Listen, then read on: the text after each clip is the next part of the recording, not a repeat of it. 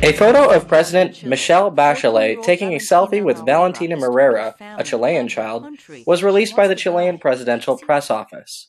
The photo shows the pair in a hospital in Santiago, where Maureira is receiving treatment for cystic fibrosis.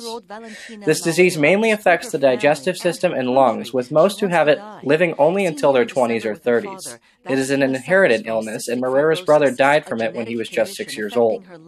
Although euthanasia is illegal in Chile, Maureira made a YouTube video unknown to her parents asking President Bachelet to allow her a lethal injection. And she could authorize the injection.